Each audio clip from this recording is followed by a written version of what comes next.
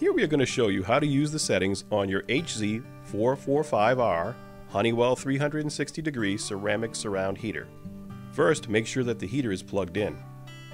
This heater has two constant heat modes, or you can set the thermostat to any preferred comfort setting. Turn the heater on by pressing the power button. This heater will always start in the high, constant heat mode, where high will blink in the display 3 times. In high, the heater will remain on maximum power of 1500 watts. This heater will then display the current temperature in your room. The current temperature will be displayed in solid red and remain displayed until you change the setting. In this instance, the current room temperature is 74 degrees. To change the setting to low, where the heater will operate at 900 watts, press the temp set button once until low appears in the display. To use the thermostat and choose your desired comfort setting, press the temp set button to choose your desired temperature. The chosen desired temperature will blink 3 times in the display, and then the current room temperature will display steadily.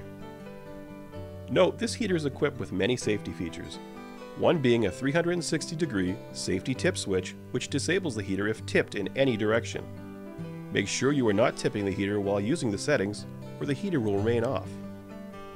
To use the timer function, press the timer button and choose 1, 2, 4, or 8 hours. The heater will run for that chosen period and automatically shut off after the desired time has passed. This heater includes a remote that can set your temperature or timer remotely.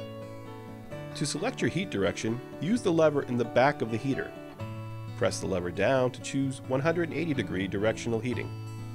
To select all around heating, press the lever up to choose 360 degree surround heating.